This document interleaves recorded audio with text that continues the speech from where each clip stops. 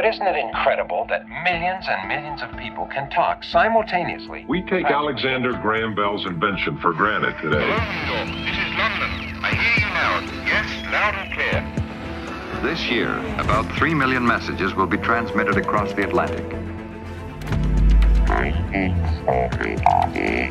Scientists at Bell Laboratories began by experimenting with various materials to learn more about how electrical current moves.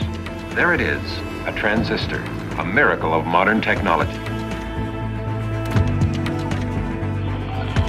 In the beginning, back in the old days, the telephone was something of an oddity, to say the least. Light wave transmission beyond our imagination. Only a man orbiting alongside could observe it the same way. We have listened to the muffled birth cries of the universe. So computer technology is going to have to evolve to be easier for people to use. UNIX is certainly not the end of the road in this regard. And innovations in video conferencing.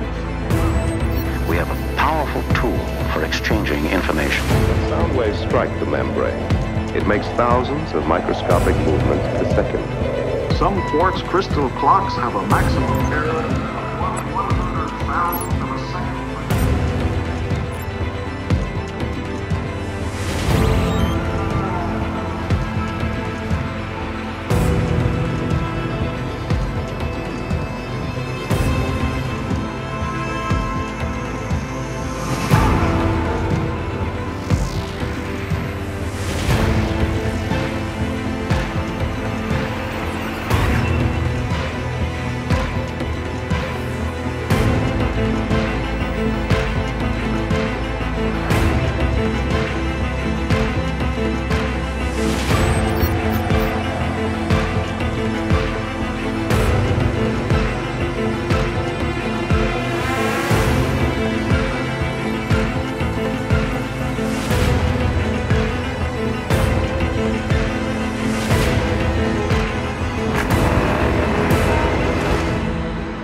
Little pieces of time.